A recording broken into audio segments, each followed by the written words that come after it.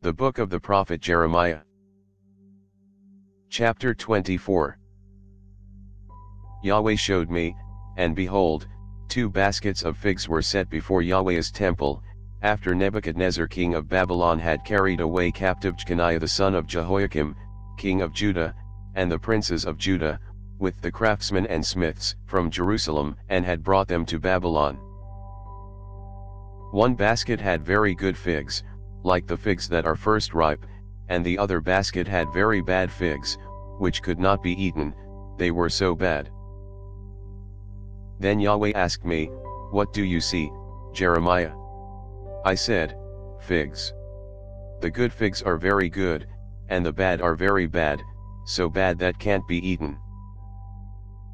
Yahweh's word came to me, saying, "Yahweh, the God of Israel says, like these good figs, so I will regard the captives of Judah, whom I have sent out of this place into the land of the Chaldeans, for good.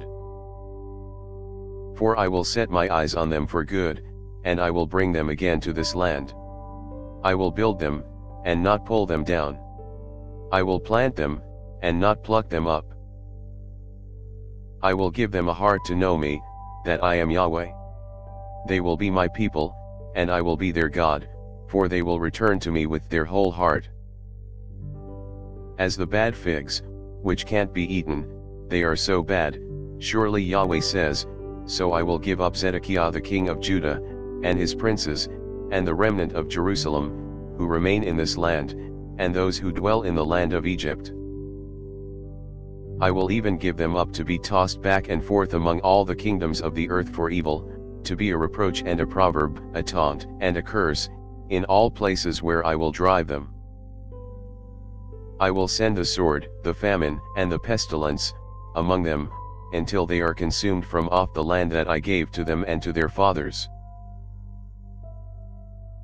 Thanks for listening. If you liked our video, give us a thumbs up and subscribe, it really helps.